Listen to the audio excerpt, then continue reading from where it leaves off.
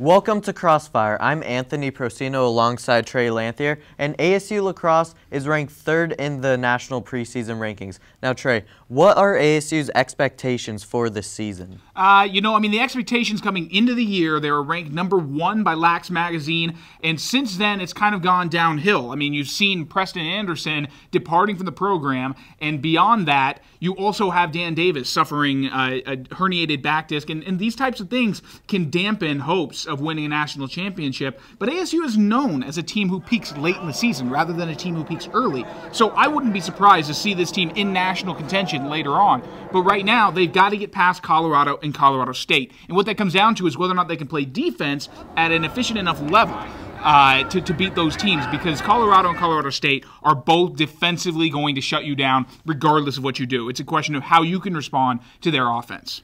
And ASU faces Colorado March 13th and March 15th.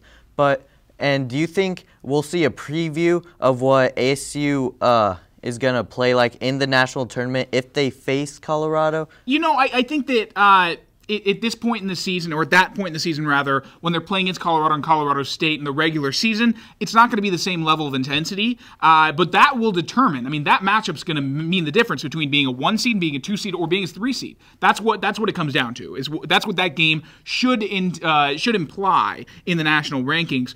But in terms of what it'll look like compared to how they'll play in the national championship or national semifinal, I don't think it'll look the same, because ASU, as I said, is a team that peaks late. Colorado State are very consistent throughout the season. And ASU's a team that peaks late. But do you think losing in the semifinals or losing in the national tournament would be a bad finish for ASU this season? Are they expecting only a national tournament with 9 seniors on this year's team? Honestly, I think this is either championship or bust. I think is what it comes down to, is really the team's expectations. They want to win. They've been in 4 straight Final Fours. They've been there so consistently, and they haven't yet won a ring for it. So that's got to be on the minds of every senior at ASU, and even the younger guys. They got to want to win it for the seniors and for themselves, because this is a program that hasn't yet won a national championship despite being a contender every year. I have to say it's championship or bust in Tempe.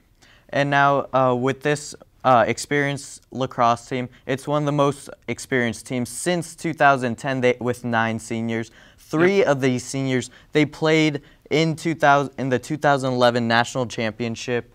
Do you think that experience will help ASU in the playoffs? Oh, yeah, absolutely. Having seniors on your team is what has bulked up these runs that ASU's made. No doubt in my mind, these seniors will step up big come tournament time. And that's all we have for CrosseFire here. I'm Anthony Prosceno alongside Trey Lanthier. Thanks for watching.